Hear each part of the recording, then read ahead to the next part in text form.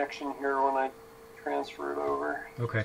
Yeah, so recording here, so meeting with Matt from the Tech for Trade project. So Marcin here reporting on a state of the open source filament maker with PET. So we're discussing how to move forward on the open source version of the PET filament maker from Tech for Trade, where Matt's team has agreed to open source that, so we're discussing how to make that happen most strategically.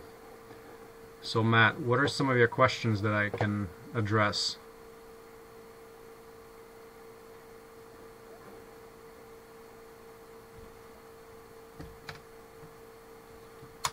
All right, I'm back.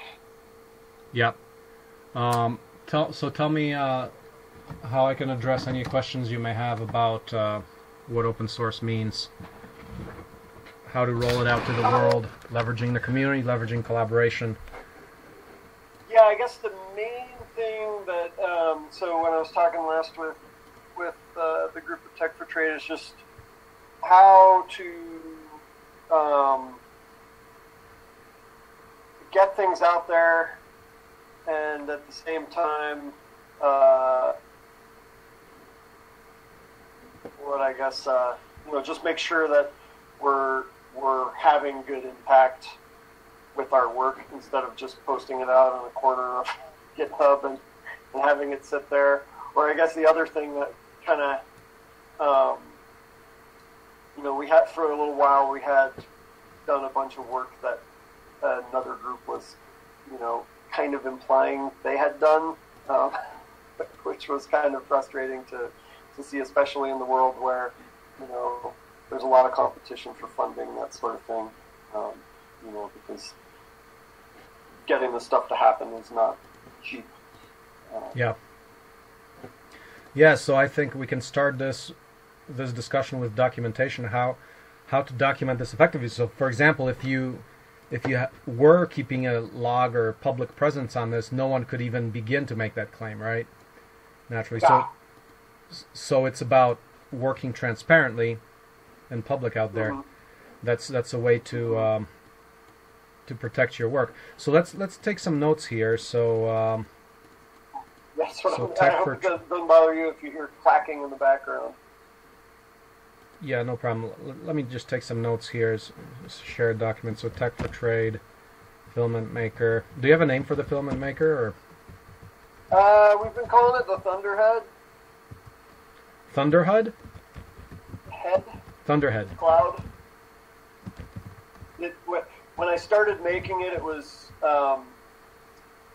bolted to the wall in my little teeny tiny shop with thin plywood walls, and the whole room would resonate with this motor. So I was like, it was super loud. Turns out it was the room, not the machine itself. But the name Thunderhead has stuck? What's that? The name Thunderhead has stuck, yeah. Just kind of stuck, yeah. That's good. Okay, so let me share this document with you here. So if you go, can you see the link? Right there. So go into the chat box there. Yeah, let me open the chat box. Okay, there's the link.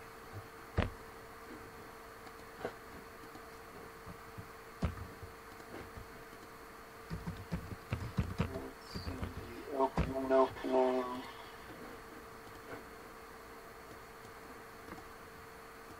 Got it. 3D build instructions. Yeah, let's title it Thunderhead Filament Maker. Do you have a Tech for Trade logo you can put on the bottom of this document, like I have Open Source Ecology down there?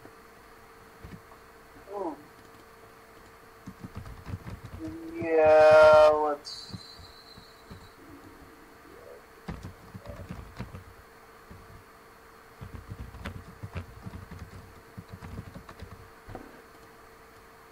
So is your board pretty much excited about the prospect of open source, or did you kind of have to pull teeth, or how did that work for you? Yeah, I think so. People are excited about getting it out there. it's just more that with this kind of past frustrating experience of like we were trying to collaborate with this other group and it really kind of just felt like we got burned. Is that the current state? Like that group pretty much is on its own, or how? What's your current relationship to that? Yeah, we aren't really actively collaborating with them, although like we're up on their website as a partner of theirs, and like I just had them pull my picture down off of their website as a like a kind of individual partner just a few days ago. Like, you know, so it's just kind of weird because like I like kind of shared everything with them, and then like, you know, just anyhow, it was kind of weird. So. Did you raise that issue with them, or is it an antagonistic relationship, or did it or they're not even knowing? I mean, I don't know. I think basically like things didn't really turn out the way we had kind of anticipated. Yeah. And so, you know, it was just like, oh, so if that's what we're gonna get, you know, it was more like I think that kind of led us to like, okay, well maybe we should just, you know, wait until everything's totally ready to go and then just say, okay, here's what we have, here's what we have done. You know, I think it was like concern about getting, you know, beat to the punchline in the last few yards.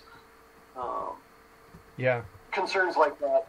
But, you know, I honestly, I think kind of now, I think we're all kind of over that. Maybe not in the sense that when we think about it, we are just happy, but, you know, or just laugh it off. But in the sense that we're just like, whatever, we're just moving forward. Mm-hmm. You know, so I think now really more the focus is, okay, so we get all our stuff out there. One, how do we make sure that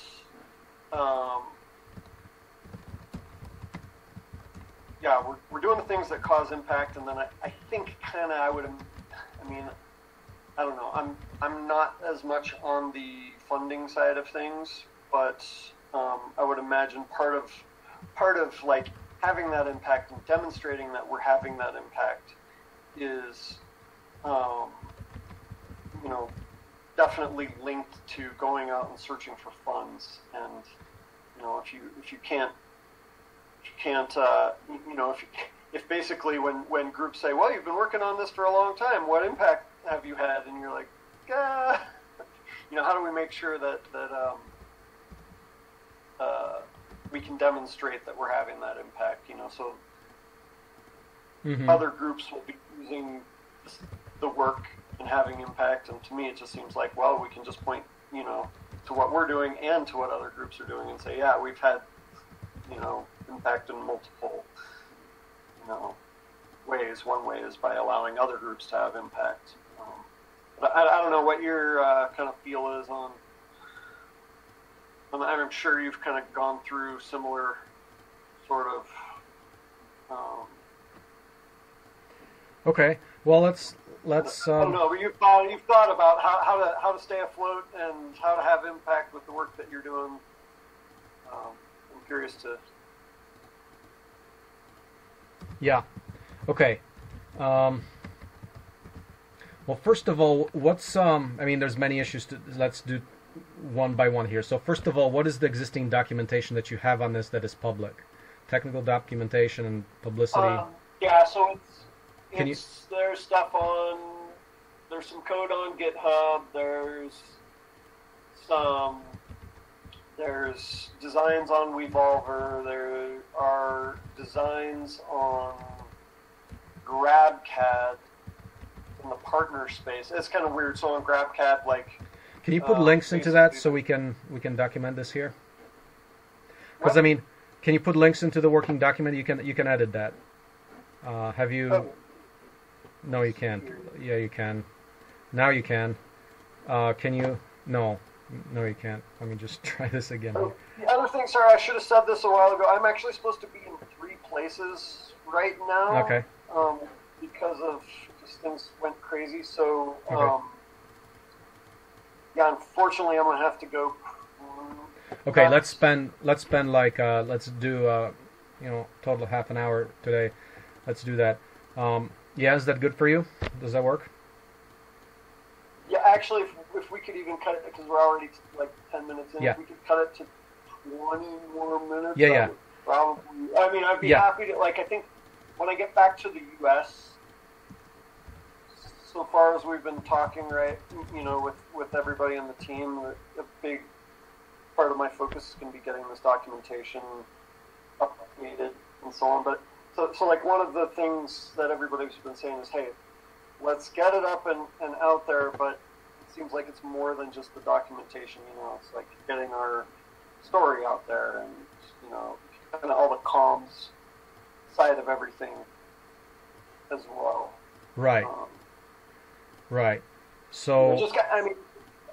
Go ahead. Yeah, I mean, so suggestions on that. I mean, you definitely have to create a story about it. I mean, how much have you been documenting as far as the development? Do you have a blog?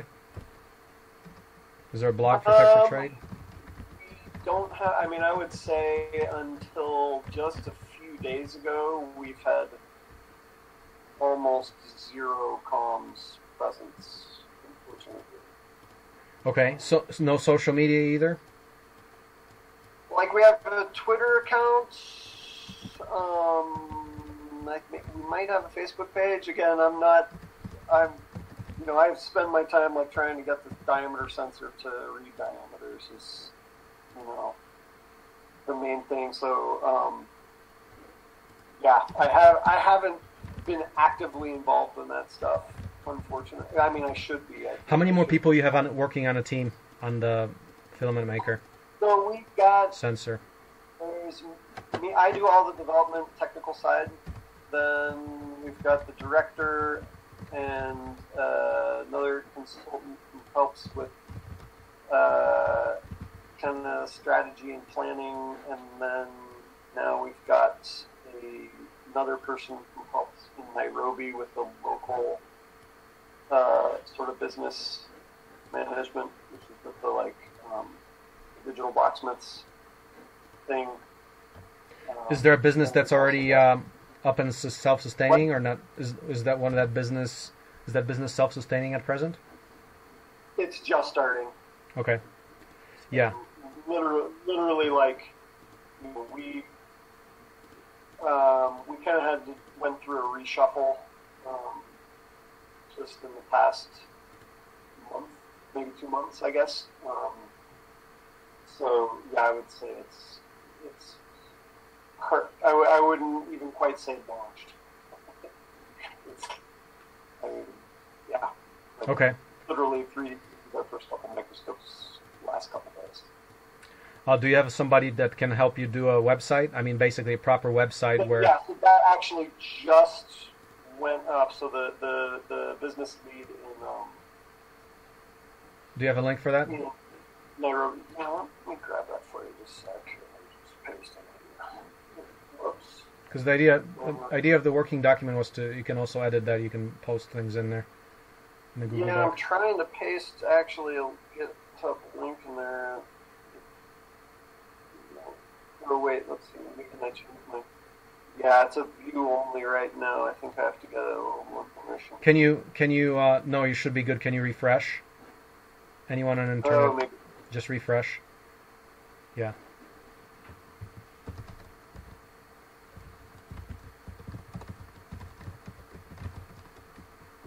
Oh man, no, I just have a blank screen. Oh, there we go.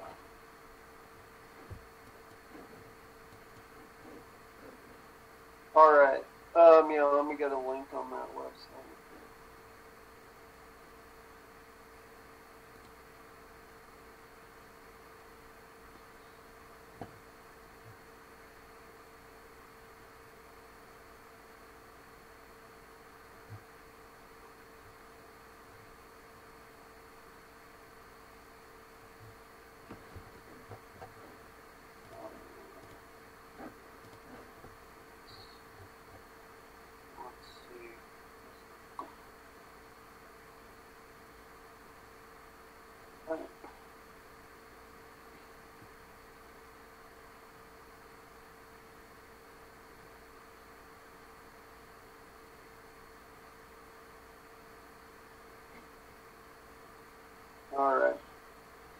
that's in there.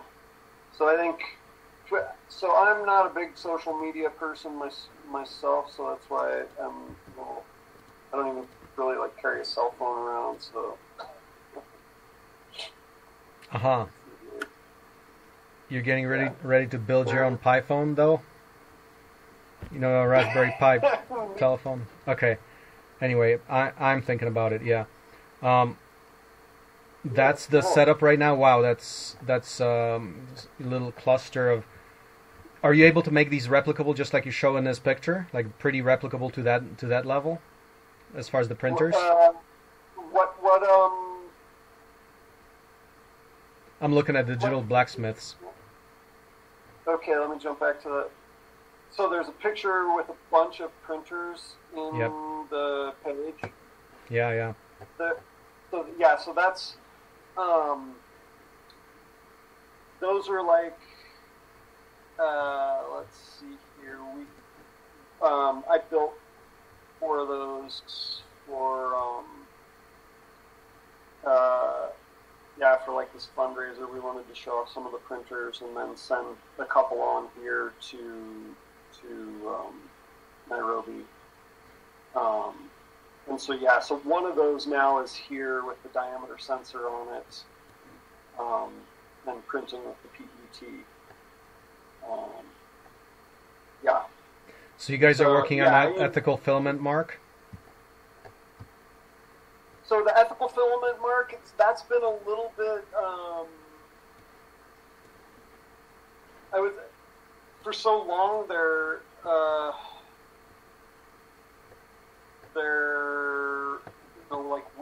we've been working on being able to make filament.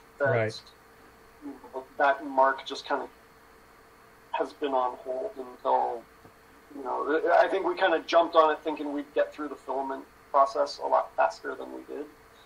So now that we're starting, to print the recycled filament, like all that kind of stuff's gonna be coming back up. Yep. Okay. The Zen Queries tech for trade, that goes to your strategy guy, or? Say again. Well, that'll go to William, who's the director, and usually then that gets forwarded back onto me. Depending on what the inquiry is. I think now that our team has expanded, that might change a little bit. Yeah, no, that's pretty good. But yeah, I mean, as far as so, do you have any plans to start regular presence where you just simply, blog or social media where you're showing the work, and therefore that's part of the storytelling that you do in order to get people, of course, involved and interested, or just even prove primacy. I mean, if you just leaving a paper trail behind it. Yes, exactly. So I think that's now that we have Salam working on those things, it's now that she's working on those things, I think there's going to be like a regular newsletter going out, or sort of blog about like, hey, here's what's happening. Like as we put together these first couple of microscopes, there'll probably be a post going up about those. Mm-hmm. Things like that. Yeah. Whereas in the past, it's because it's really for years kind of been me in the garage working on this stuff, and everybody saying, "When's it going to be done yet? When's it going to be done yet?" It's like stopping to blog or whatever. Did you? Not been the time. So you were doing this work, and then you got in touch with some of these foundation people who. No, Tech for Trade's been supporting the work for years. And it's just it's one of those things where it's just been a really hard nut to crack. But we've been working in Mexico and Ecuador and Colombia, Ghana, Tanzania. We've done so the printers have been much easier to do than the extruder by far in terms of getting them working. Sort of thing. So mainly we've been focused, in terms of our field work, we've been focused on getting printers out there while I've been like, so I go and help people get set up with printers, and then I go home and continue development on the extruder sort of thing. Yeah, yeah. So have you actually, who's working on the FreeCAD files? I mean, is that you too, or? So I was doing FreeCAD. I don't know if you saw in Wevolver, there are some really old FreeCAD files up there. The issue that we had was that it took me so much longer to draw with FreeCAD than with SolidWorks. I kept, like, I don't know what would happen with, but like I would say, like, get to a certain extrude I needed to do or something like that, and maybe I didn't understand the way FreeCAD liked to have things, like an extrude at a plane or something.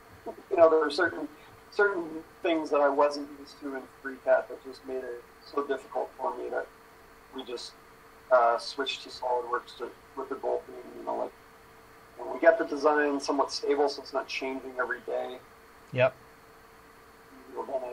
Then I do up, so I would think, like, in terms of, again, and this is just speaking from the perspective of if I'm the only one doing the design work, I could do it much faster if I got to a release and then did FreeCAD designs of that release. Yep. But I mean, I don't know. I haven't worked with FreeCAD for early on when we did the FreeCAD, I was actually writing Python scripts that would do all of the drawing. Right. For the printer, at least, so that, because one of our huge issues is that when you go to a different area, all of the stock materials are slightly different. So you can't just use static STLs because they won't fit with the fasteners or with the square, the structural metal. So that's why we just made these scripts, so you could just adjust dimensions in the file. And is that on a Wevolver site or no?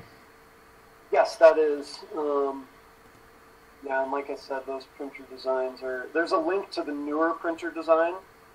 Let's see. The GitHub thing, the retro RETR 3D release v0.1.0, is that the actual FreeCAD and plus scripts? The GitHub, Mafu, is that you? Mafu, yeah. Let's see here. Yeah, it's just, there's so many things. Like, we need to have, like, a Tech for Trade GitHub account. Oh, yeah, so these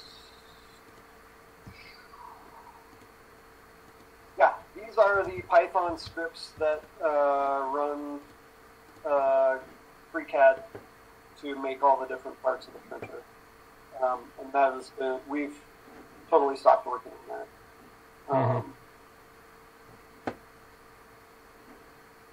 Just so that printer design it focused on, like, using absolutely as much e-waste as possible, which, while it made the printer very low cost, it was, it was set up so you could use, like, on the y-axis, you could use a 10 millimeter smooth rod and a 6 millimeter smooth rod in the same axis. It would adjust all of the 3D printed parts to make it all work. So you could just go get a bunch of scrap and the FreeCAD would handle the rest. But it just became really cumbersome in terms of production. Like, you had to be super, super organized, or else you'd end up with 3D printed parts that didn't match the printer you thought you were building, sort of thing. So, yeah, it had some mechanical issues, so we just kind of bagged that design and went for the other one, which has been much easier. It uses less e-waste, though. That's kind of the downside of it. Mm-hmm. Yeah. Yeah. Right.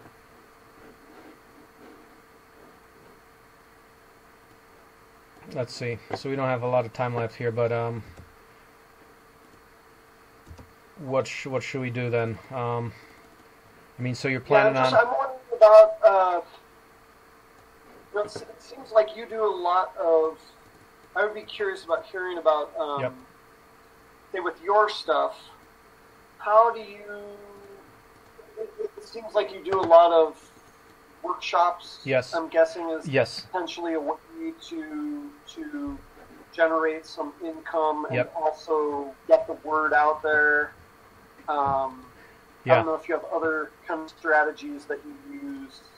Right now, we're basically, I mean, right now, most of our revenue is coming from the workshop model. So basically, we do extreme builds over a weekend. We build a machine of some sort. So the idea here would be that we streamline and document everything and create it into an event experience where people can actually be building these. And I think that's a huge scalable revenue model.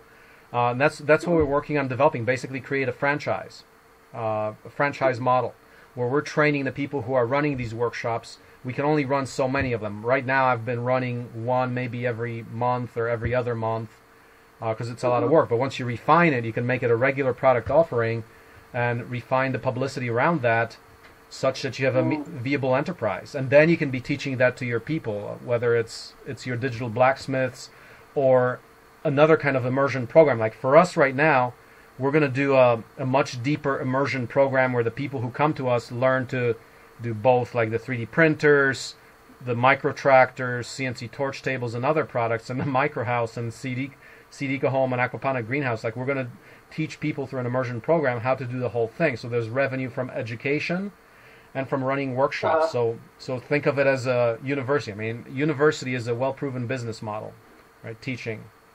So that's the direction we're going.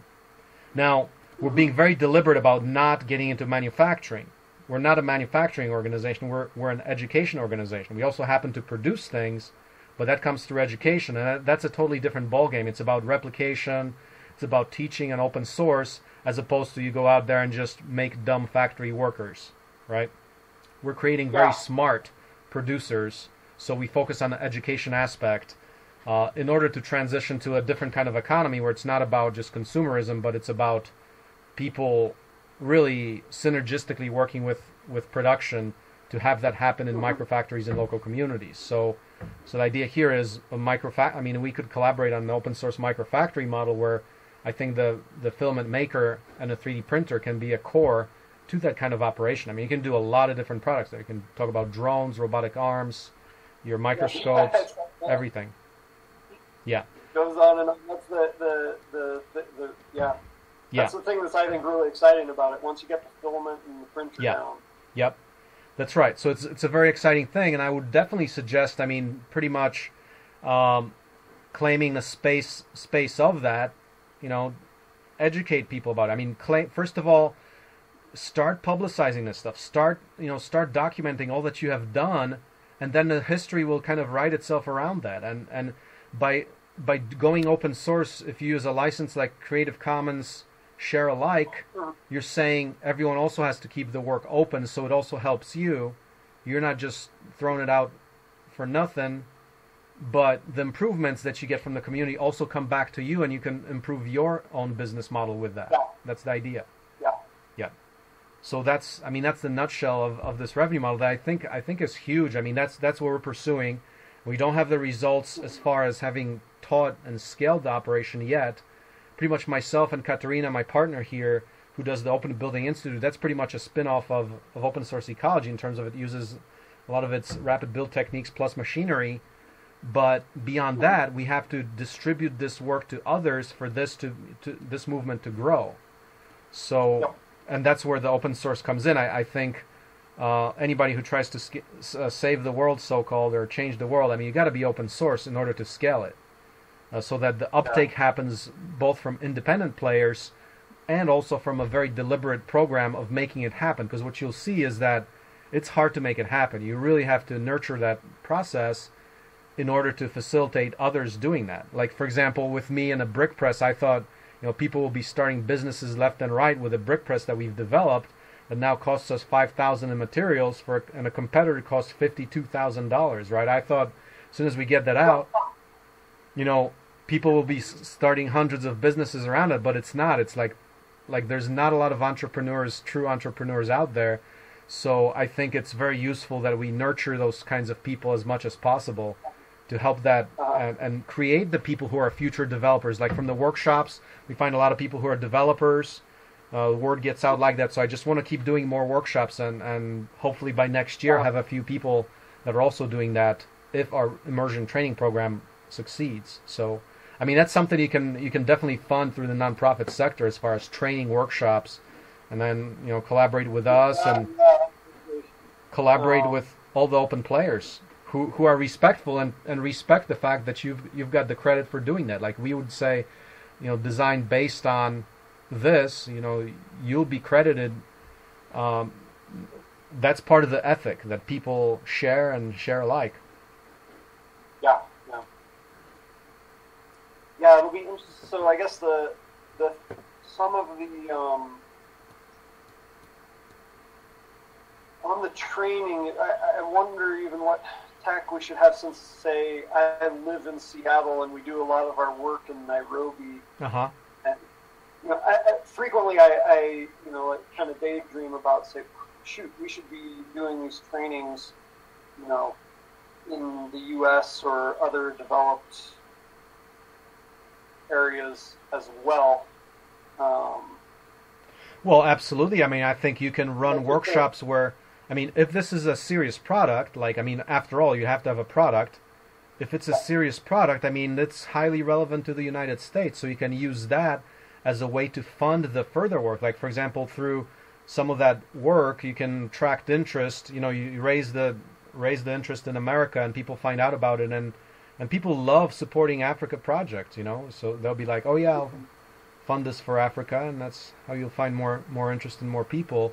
But in Africa, it'll be training the digital blacksmiths. Here would be for others who just want to have this thing and start their own businesses too. It really, the digital blacksmith applies to Africa as much as America, I think. Yeah, I agree. I really appreciated when you said, yeah, we're looking into very similar business models in the idea of, it's like, train some other people so that they can start replicating, and this gets out there.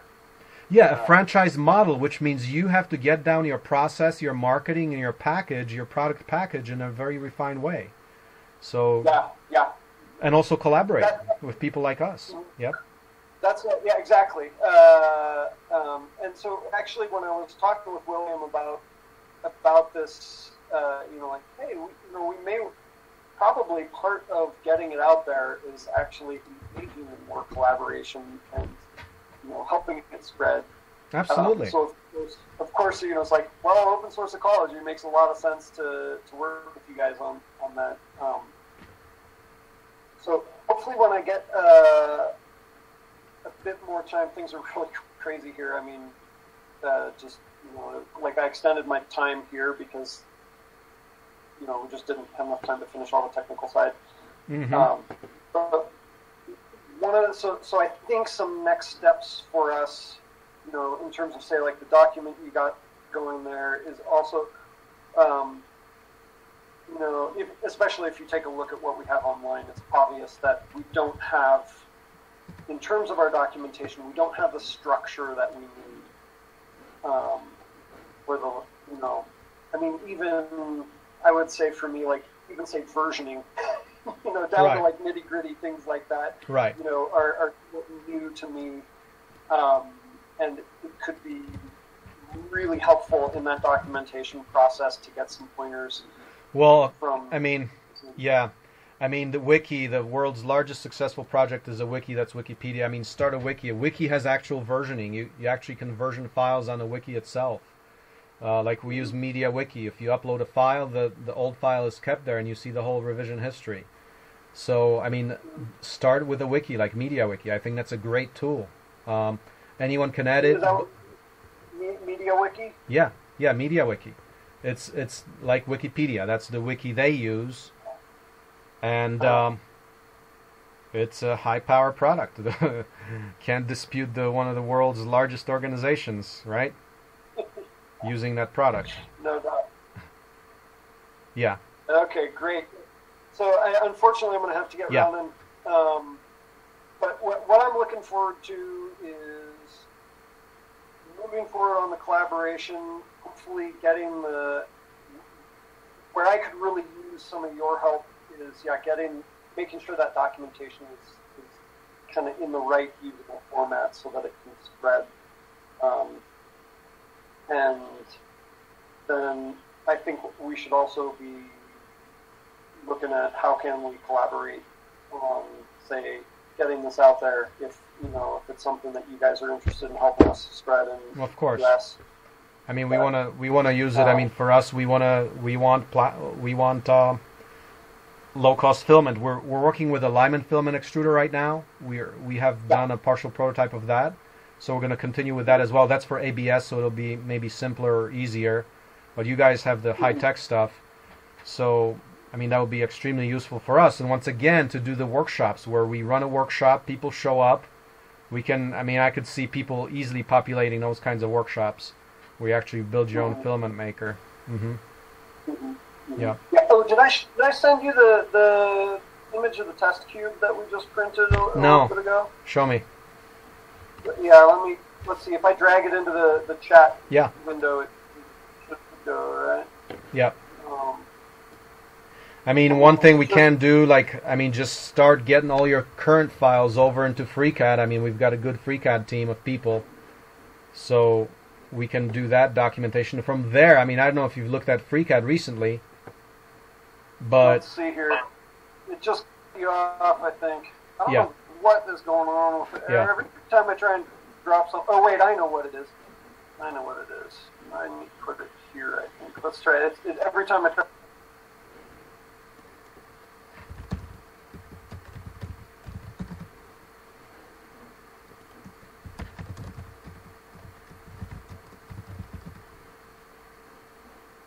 I'm not sure what's going on. Every time I try and drop it into the can you paste it in another document?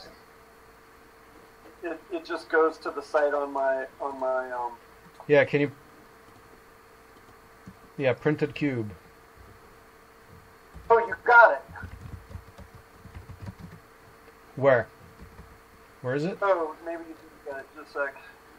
I have to email it to you because every time I drop it into the chat box, it actually just it goes to that file on my browser. Yep. When are you getting back to the States? So I fly out on the 29th, and then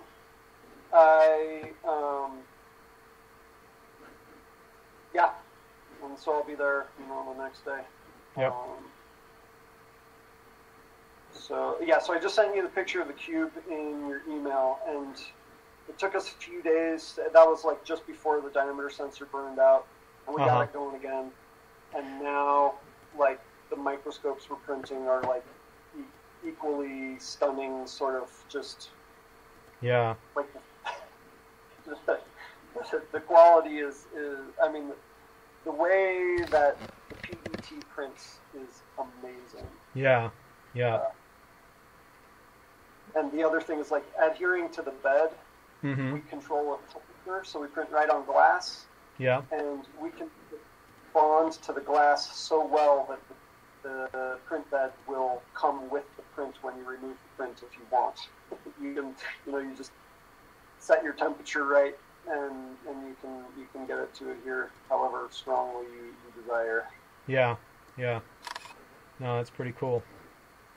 Very nice. Yeah. Well, I should get right here. But let's keep the ball rolling on this. I'll try. Yeah, how high a priority is to get FreeCAD files of the whole extruder system happening? Because we can do that kind of stuff. We can help you with that if you like. I mean, in order to make it shareable, that seems. It's the critical aspect. It's critical. Yeah, exactly. So, what I think will probably happen is, you know, I have to discuss some more stuff with William. But then what I would hope is, yeah, that we just start marching on that, you know, just moving forward and getting that stuff up there and have those drawings be part of the, you know, of getting our documentation going. Yeah. Yep. I mean, yeah, so you can set up, I mean, I recommend setting up a wiki, but I mean, you can also use someone else's wiki, like our wiki. I mean, that's what we do. We open source technology in our wiki, or use Appropedia, which also uses MediaWiki. Have you heard of Appropedia? Yeah. Yeah, so let's, yeah. Let's see, I know Joshua Pierce uses Appropedia. Right. Quite a bit for, I mean, I guess it's Appropedia. Is that one of his? Is that something he does, or is that something? No, that's somebody else. But he just publishes everything in Appropedia. But Appropedia's got a lot of stuff on there. It's primarily appropriate technology, like whereas for us, it's like also we focus more on the Western world as well. So that's Open Source Ecology is kind of like not just appropriate technology for the developing countries, but in general. I mean, that's just, yeah. Anyway, I mean, that Appropedia is a good place. Our wiki is a good place. I mean, until you get your own, but I mean, you can just set up presence on our wiki. It's open for edit, and we'd love to have that kind of content on it. Okay. Yeah, so maybe that'll be another thing to discuss with, you know, I'm sure everybody in our group will have their opinion on where they want our files to be. Right. Let's see here. Yeah. So yeah, let's keep in touch. I mean, so yeah, I'll let you know. So I think as time, you know, because I don't want to keep sucking up your time with stuff when I actually don't have the time to put in, you know, to hold my side of the documentation up. So as when I get back to the States, I think that's when I'm really probably going to be able to start moving on some of this stuff. And yeah. On the links that are in there with you know, the Wevolver and so on. Yep. A lot of that stuff is super old. Yep. So yeah, yeah, I would just, you know, like if someone was gonna say, hey, I want to build that thing, I would say probably not the one to start with. Right. But yeah. So anyhow, I'll end of November, I think, is probably when I'll be. Yeah. I mean, just to get your feet in the water here, I mean, think about, okay, what state of development is the filament maker in, and the width sensor to make good use of different filament. And then, I mean, let's think about when we could organize a build workshop, you know, where we invite a bunch of people, and that's as a revenue generating opportunity. That's great. Yep.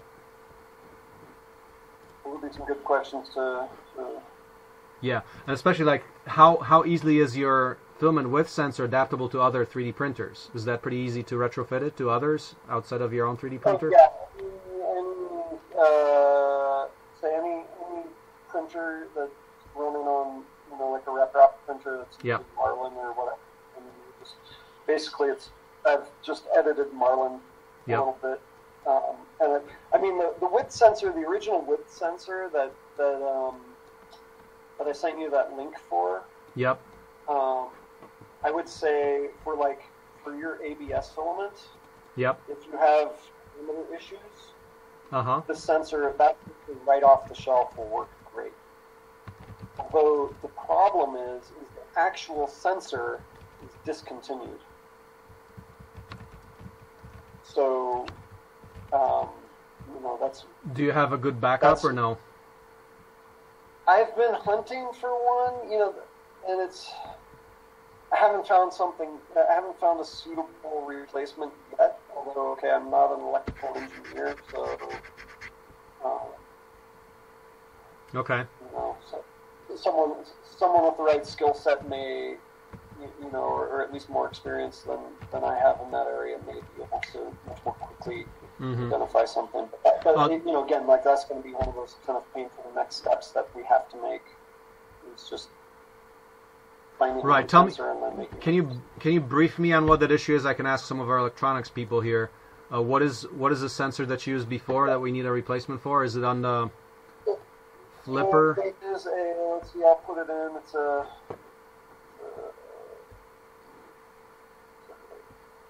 Is that by flipper? So that's the sensor there, and it has been discontinued. It's a CCD array. And the kind of nice thing about it is that it's actually not super high resolution, and it has a hold function, so you can like read it and then go do other stuff, and then come back and read it. Anyhow, it works out well with Arduinos that aren't super fast and don't have a ton of memory. And so I think the issue is like finding something that will work with one of those smaller, lower cost Arduinos.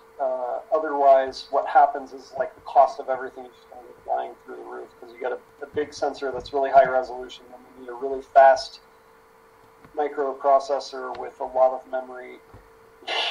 So then prices just go up. But maybe not. Like I said, I don't have.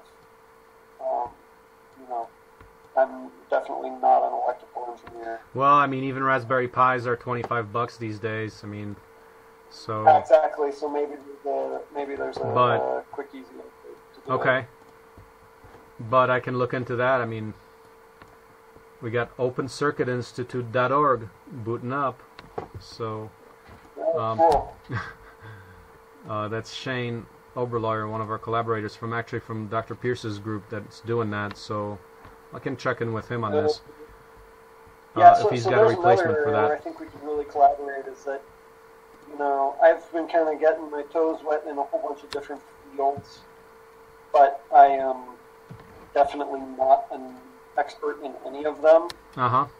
So basically, there, say like, if you look at the extruder, the circuit is on a breadboard still. It's like I just haven't had the time to learn how to draw that up in Eagle.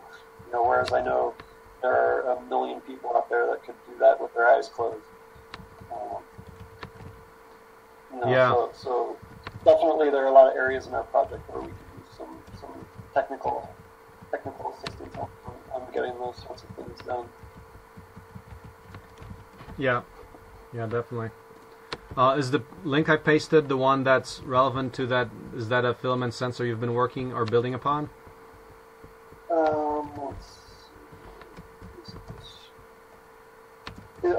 Did you paste it in the chat in the box? chat. Yeah, and I've also wanted to reach out to... no, it's the remix of this one.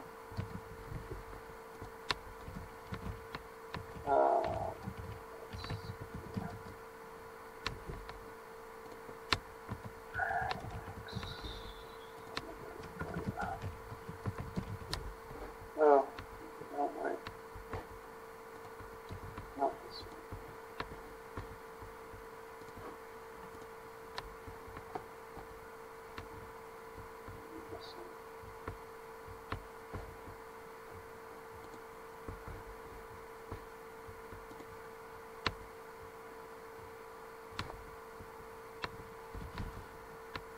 There you go. All right, I really got to get rolling now. All right, man. But yeah, it was really good talking with you, Marcin. Okay. Well, keep going. We'll touch base again when you got more time, and let's document this stuff. All right. Yeah. Sound. Okay. Okay. Bye. Take care. Bye bye.